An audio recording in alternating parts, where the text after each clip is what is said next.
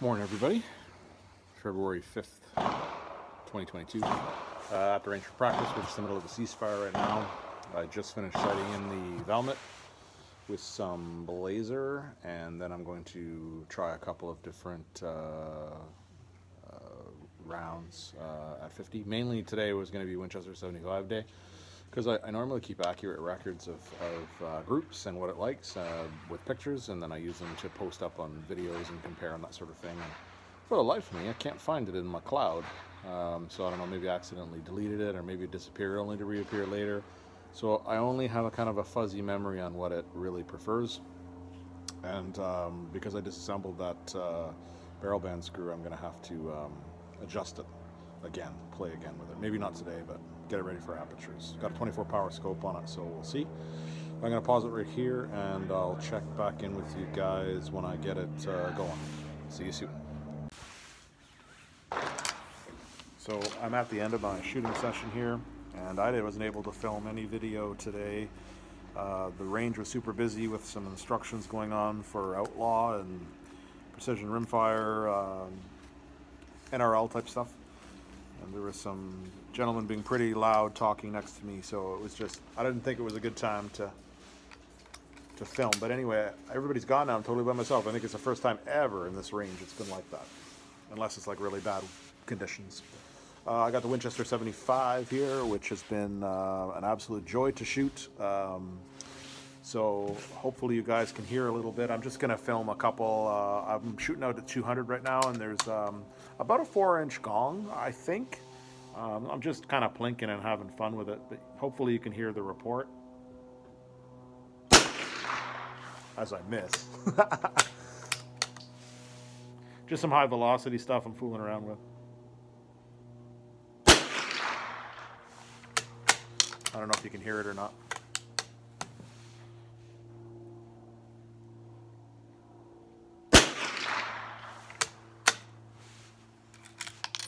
But it was a good day all around shooting.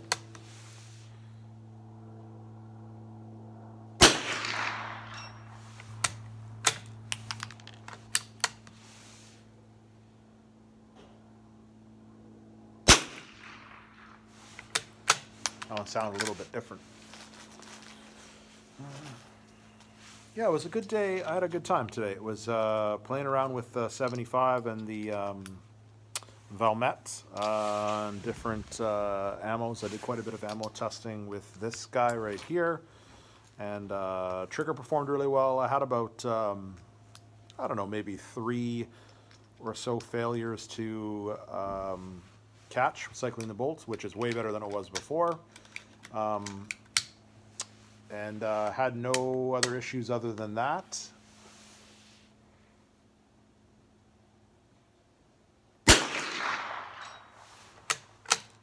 Other than this really annoying problem of the ammo hitting the scope and falling back in.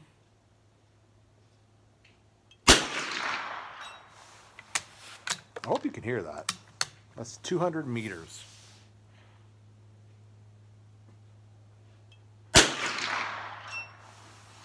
This is Blazer. It's smacking it pretty good. I did a lot of playing around with Blazer today, and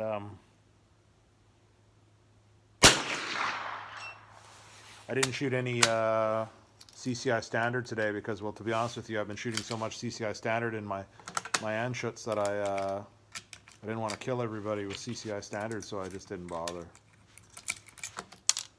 I figured I'd skip the CCI standard. I've done enough shooting with that, I figured.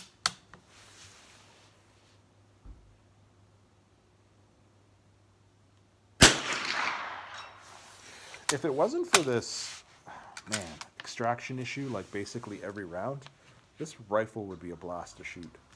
But with the scope, you know, it's so annoying. It drives me crazy. So I think I'm leaning more and more towards shooting this rifle in a match with the original, sorry, move this here, original apertures. Now that I did some, like I said, I forgot my, well, I deleted or something, my original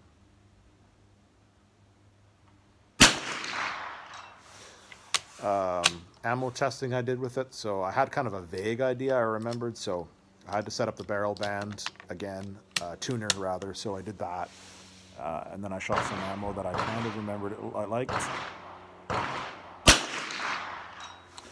So I got some pretty good results with that, and kind of know what will work with the apertures. So if I set it up with apertures, I'll come back out with the spotting scope and get on point with it.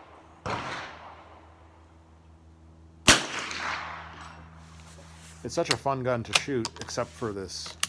And I didn't do it that time, but it's been doing it like several times for every mag. And it gets it gets old, let me tell you.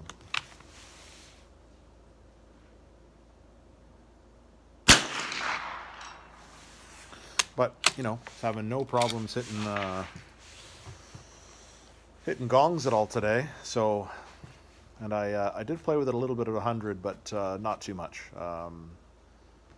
Like I said, there was kind of some activity going on in the range today. It made some things kind of hard, so I just wanted to do some 50-yard shooting today with it to get an idea for when I put the apertures back on. And, you know, like I just played around with that trigger and had to reset the barrel bands, so all in all, I'm pretty happy with it.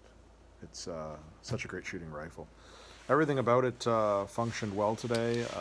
Like I mentioned, I had a little bit of feeding issues with SK flat nose, which isn't unusual because of the flat profile. A couple of rifles I have, not every, you know, every one out of maybe 10 rounds wouldn't feed directly in the chamber, would butt up against the chamber face, breech face rather, which, hey, it's not unusual. When I switched to Standard Plus, SK Standard Plus, I had no problems whatsoever. And SK Standard Plus is the winner in this rifle. Tried some rifle match, didn't do as well, believe it or not. And then I tried a couple different kinds of Ely, but I remembered, excuse me, Ely didn't shoot well in it at all, and that was the case again today. So I actually have shot SK Magazine in this, that bulk stuff, and it did really well too. I don't have any of that right now because no gun I've ever had before shot reasonably well with that. This is actually, I think, well, maybe there's been one or two, but this is one of the few rifles that actually seem to like it. It shot just a hair better with SK Standard Plus than flat nose. There's quite a cost difference between the two. I don't know if there is any more because I still have quite a bit when I bought it before. But it used to be a couple of dollars difference a box, but I think nowadays that's changed to be, they're probably pretty comparable. And I'm shooting flat nose basic, and I think there's a flat nose target now, and maybe that's replaced the basic. I'm not sure, but SK Standard Plus varies wildly locally. It's like 10, 11 bucks a box of 50 in one spot, and then 15 bucks a box in another spot. So I think the last time I bought it, it was 10 bucks a box.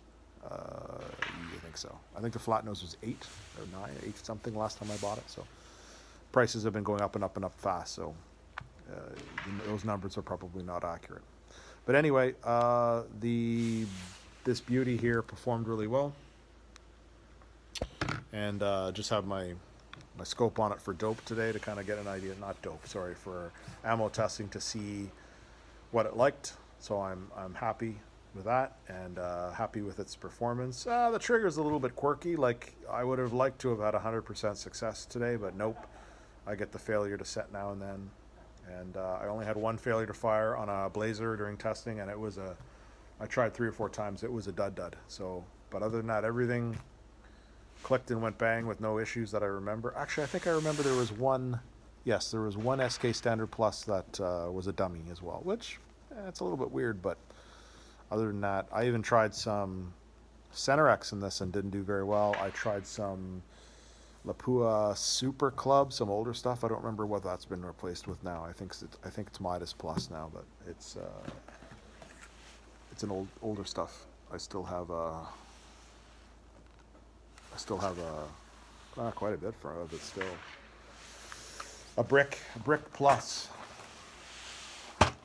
Anyway, so I tried that. I didn't like that either. It just seemed to like the modern SK, those two, flat nose basic and standard plus, which is good because I have quite a bit of. But anyway, I'm going to stop this here and I'll show you guys the targets later on, and you'll get a good sense of how this rifle did today and whether or not it's going to be an aperture gun for the match, or maybe I'll put the apertures on the Valmet, because the Valmet has a similar problem with it falling back in the action.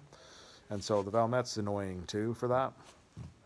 About half the time they bounce back in the action, so I'm kind of thinking about putting apertures on it. I don't have the original apertures that came with it. I have some modified, like, I don't know what they are. I got to look at them again, but they're crazy looking. And that would be a good choice because the trigger is much better on the Velmet, and it's a little bit more comfortable to shoot in position. But this gun's pretty rad. I wouldn't mind shooting it as an aperture gun. You know, like the trigger's the main thing with me. I just wish it was better. It's good, but I just wish it was match level, because you'll see some of the results today from the accuracy testing, and you'll see what I'm talking about. This is an accurate gun, and for what it is, man, it shoots good. I think, well, I'll go over that in the video later. But anyway, thanks a lot for watching. I'll see you guys in a bit. All right, everybody. Well, back from the range. It's kind of like an interesting day today. It was, I would say, ideal conditions for shooting. There was very little wind here and there, but nothing major. It's kind of like overcast and no sun to deal with, so conditions were great. I wanted to start off by saying, first and foremost, the start of this range session, because this was more a Winchester 75 day than a Velmet day, even though I brought both, because both I'm considering for aperture shooting for the next match, because both of them have the same ejection issue where they hit the scope and fall back in, and it's quite annoying. So I'm really tempted to shoot a match with apertures because I love apertures, so I'm not 100% that I'm going to do it, but I wanted to bring both out. I lost the information or misplaced it for the ammo selection that the Winchester liked, so I wanted to go out today and kind of start it and get some decent information. I kind of had a vague memory of what it did like, so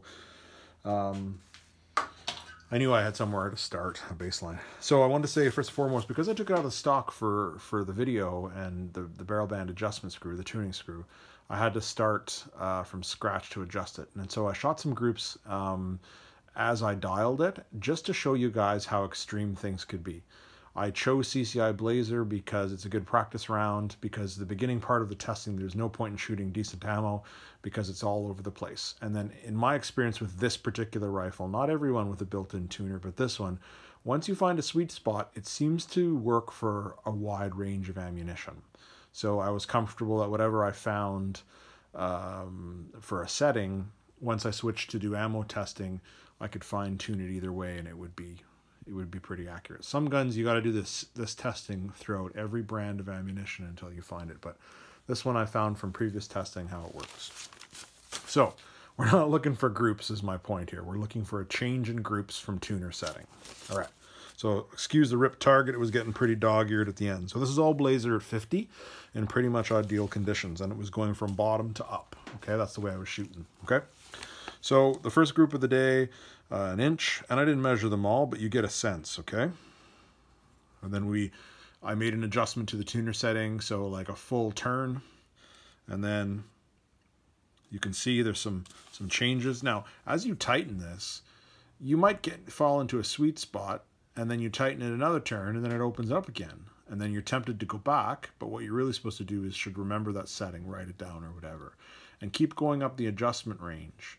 And then when you find and you remember, let's say 5 full turns was a sweet spot, you go back there and then you go to 4.5, or you go to 5.5, 5 3/4, 5 1/4, and you play with it a little bit. So we started with here with just basic full rotation of contact, and then another full turn, and another full turn, and then I hit kind of a sweet spot. So that would be, if you don't count the first turn, that would be 1, 2, 3, okay? So on the 4th turn, we started getting some better groups. So this one, there is a flyer here, and this is Blazer, right? So you gotta remember that. We had a .351 cluster and a flyer. Even here, I didn't bother measuring, but that's small with a flyer. Half an inch group here. And so we go from an inch at the bottom, there's a couple of 3/4, an inch here, but it's slowly tightening up, okay? And then we got up to the top, and I kind of was getting a sense of where the sweet spot was. And so I was comfortable with that, and like I hope you can see the changes. So each row is a turn, okay? And like when you get a sense with one of these, like I've spent a lot of time with the Winchester, so I have a good idea. It's you have to interpret this data with the ability in mind to fine-tune this screw more once you find an ammunition that's actually decent. So Blazer's not decent ammo. in this gun, but you can see that there's a change. If there was no change, they'd all look the same. So our baseline, like our start, was basically an inch group, I'd say. And then we were shooting kind of half-inch groups in that region. Like some of these they're definitely getting smaller. Okay, so that's kind of important to remember. Anyway, so that was the testing. And then I moved on to trying some different ammunition. So I tried SK Flat Nose and SK Standard Plus and some Ely Contact at the end. So I'm using the best setting I found on that was just some slight turning here and there. So as you can see, once we switched, this first group was from CCI Blazer to SK, so it doesn't really count because it's seasoning the barrel still. I didn't bother cleaning it because we're not at that stage yet, okay? But right away, a .356 group, .427, .459, 527, didn't measure that one. Look at this group, a .273. But you can see that the consistency is better from Blazer. Like, that's a great group. That's a great group too. I don't know if that was me, I don't remember, but these circles are an inch. So you're talking about that's, 3/4 inch group. .423, this is with Standard Plus. I had a wicked flyer here, it was not me. So, but anyway, that's a small 4-shot group. .685 there, a none flyer here. I don't remember if that was me again. I noticed quite a few flyers throughout the day, and that and a rifle can be many different things, not having to do with tuning. But there's a .449 there from SK. And then when I switched to Ely, like the first group was really bad, and I wasn't impressed with the results, so I stopped shooting. This 2-shot group here, the guys are insisting on a ceasefire all of a sudden. I wasn't really paying attention to what they did, so I decided just to start over rather than continue this group after Cold War. It wouldn't have made sense. So this group that's why it looks like that. It's not from down here. It's just because everyone wanted to do a ceasefire, and rather than finish I was just like, whatever. They interrupted me, so I figured I'd just stop right there. But you can see, like a .273 group from an 83-year-old sporter style rifle with kind of a medium heavy barrel, playing with a tuner screw and a not ideal scope, all sorts of excuses I could make for it.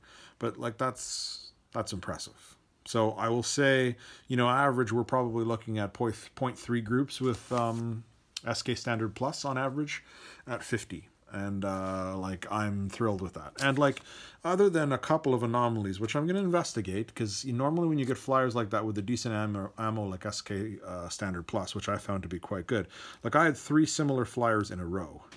So that tells me there's something going on with a firing pin spring or something like that. Something's not giving correct ignition, or I have to check into it a little bit more. Maybe this is a bad lot of SK Standard Plus too, like a bad brick, for example. I'm not sure, but very strange. But I'm super encouraged by the group size. And if you remove those flyers and add them to there, you've got more of these. So excellent performance from the Winchester 75. Also today I fooled around with the Valmet. And I think before I've showed a couple of groups with Blazer because it really likes Blazer. So today I thought I would show you how much it likes Blazer. So I didn't get crazy with the, I'm trying to not spoil it. So here's some groups that I shot beginning of the day with Blazer. So at 50, same thing. Okay, so on this page we've got a 257, I didn't measure those, but 340, 424, 423, and that's from, I started here and went up. Okay, so this would have been clean bore successfully. So anyway, it was shooting 1/4 inch groups towards the end. So that's a good representation of how much this gun likes Blazer, and that's with that 30 power old school Lyman scope on it. Then I switched to some, because I had the flat nose and the Standard Plus out, so I switched to that. And you can see here that, yes, the groups are overall a little bit better. 215, 351, 385, 396. There was a 437 or a 348. So you can see that the Standard Plus gave better results, more consistent than the Blazer. But we're not talking about a shocking amount, right? For an ammunition that's basically double the price, it's not that far off. So this is why I plink in certain rifles with Blazer. It's also excellent, as you guys have seen in the Schultz and Larson.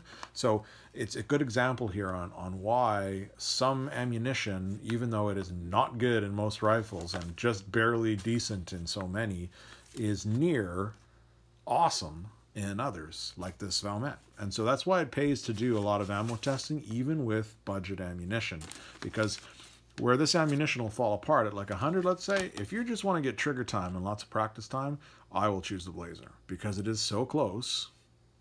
Like, obviously, if I'm going to go, I'm going to start getting into rifle match and stuff like that, which I didn't bother shooting today, but it definitely prefers SK that much more, a little bit more. So if you're shooting for groups and that matters, SK would be the way to go. If you're just shooting to practice and, you know, you're getting out to the range and having a good time, Blazer all day, which is why I've always shot it in this rifle. So anyway, that's a good example of what the Valmet can do when it's on point. And, you know, you're talking probably that's an average with SK. You're looking at high 2s, low 3s probably. And with Blazers, you're probably looking at high 3s, low 4s. That's what I would say. There are a couple of, you know, like that's not the greatest cold bore group there.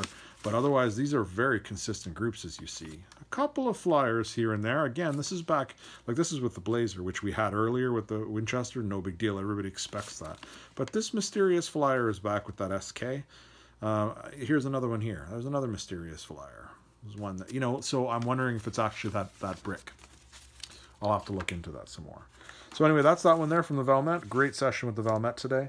And then the final thing of the day was, while I was shooting, a competitive shooter arrived that shoots all over and shoots competitively these not just the matches that I went to, but the PRS style matches, NRL 22 type matches. Anyway, he had a full Voodoo build, chassis, Athlon scope, the whole 9 yards, and he had just showed up after ceasefire. Nice guy. And so I noticed that he had to wait now for the next ceasefire.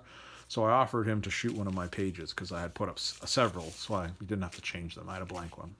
So he was super pumped, and he shot a couple groups, a cold bore group and then 2 more just to get a 0. And, you know, I'm obviously not going to tell you his name or whatever, and it doesn't make a difference, but I got some groups from a very high-end rifle shooting SK long range from a Voodoo at 50. And I thought I'd show you guys, besides some groups from the Valmet with Blazer. Okay. So this was his cold bore, 355, 247, 180. Okay. And there was mine with the Blazer. High-end Voodoo, probably $10,000 gun. My Valmet. Right? So the point of all that is, you reach a point where you have to say to yourself, wow, that $10,000 Voodoo shot a 247. Okay, well, my Valmet shot a 215 with SK Standard Plus. The point to that is that a lot of these old guns, yeah, they're old and they're quirky and they don't have ejectors, half of them, and all this sort of thing, but they can shoot, most definitely. Anyway, I thought I'd share that with you guys. It was kind of fun to see. And that winner of the day is the Voodoo. What a beautiful group that is. Beautiful rifle. If you like chassis guns, you know, like I don't know a lot about chassis guns. I've never really followed them too much, but I know that anytime a gun of any sort shoots groups like that, and, you know, like I'll throw a couple of mine up there too, and like anybody's gun, doesn't matter what it is, you're out there, you're having fun. It really pays to do your research with ammunition. Anyway, that's the update from today. I had a great time. Everything was all good. But I quickly wanted to show you, yesterday I showed you the Winchester 75's factory apertures. I don't have the factory apertures from the Valmet, but I have the ones that were fitted. I remember I said they were quite weird. So we have, believe it or not, this is a very high-end Parker Hale. Okay, this is an actual made in England Parker Hale style front sight. Okay, so this fits on the Valmet's Dovetail, and it has a very unusual, made in Australia, central peep sight. Now, it's been modified. It has some sort of rear adjustable aperture. I couldn't find a name on it, but screwed in there. It's been heavily modified, and somebody at one time shot this in competition, I have no doubt. So it has a custom base milled for the dovetail, because the Valmet is a very strange slot in the side of the action. So this one's meant to fit in the dovetail. And these are beautiful, progressively marked apertures. I don't know what they're from exactly. There's all sorts of patent numbers on it, and like I did some, like, look at that. That's a custom thumb wheel. I did some research on this, and like, this is well made. Somebody made that, right? Anyway, I did some research on this, and I believe this is from a military rifle, centerfire originally. I think an Enfield even. I can't remember. I got to do some more research, but this goes right on, and it's set up. This is the setup, so you know, you might see the Valmet with these. I'm not quite sure. I'm very pleased to have them because they're really high quality. They're a little bit unusual, which I always like. They're old, so that's kind of cool. And I always like to try and get guns with the factory sights or a sight set with them, because I enjoy shooting aperture so much. And I haven't been actually doing a lot lately because I've just been focusing on different things like this precision match. But because aperture sights are welcome there, and there's one other fellow who shoots them, I think it might be a blast to do. Anyway, so I think expect probably the Valmet with that. I don't know. I have to decide if I'm going to do the Winnie or the Valmet, one or the other. Maybe I'll pull out that Remington too. It's got some nice Anschutz match diopter sights on it too, the 540 XR. So I got 3 to choose from. I'm not sure which one I'm going to do. I'm probably leaning towards the Valmet because these are so rad. Anyway, thanks a lot for watching. I'm going to link all these together, and I'll catch you guys in the next one. Thanks a lot.